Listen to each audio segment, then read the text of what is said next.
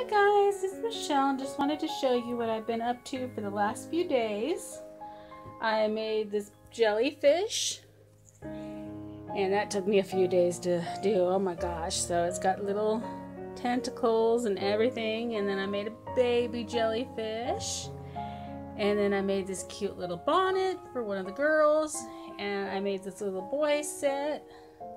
Has a hat and rattle, matching rattle, and so that's what I've been up to with my crocheting for the reborn babies. I hope everybody's having a great day and has a wonderful weekend, and thanks for watching. Bye.